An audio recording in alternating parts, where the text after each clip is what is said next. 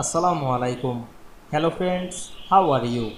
Welcome back to my another video. In this video, I am going to show you how to add custom bullet points in Microsoft PowerPoint. Let's get started. At first, you have to open a PowerPoint presentation. Now you want to add custom bullet. At first, go to Home menu, select the New Slide option, then create blank slide.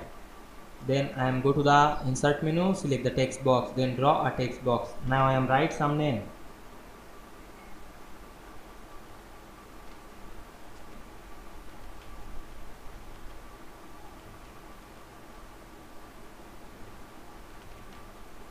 Now I am select the text, click and drag on our mouse, then make the size big.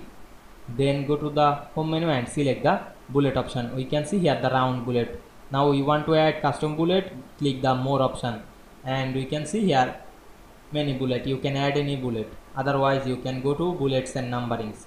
Then we can see here customize option. You can add any symbol to this bullet option.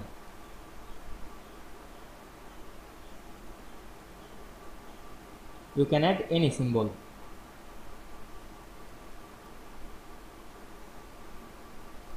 Now I am select the check mark, then click OK and select OK option, and we can see we added custom bullet point very easily. I hope you enjoyed the video. Please like, comment, share and subscribe my channel. Thanks for watching.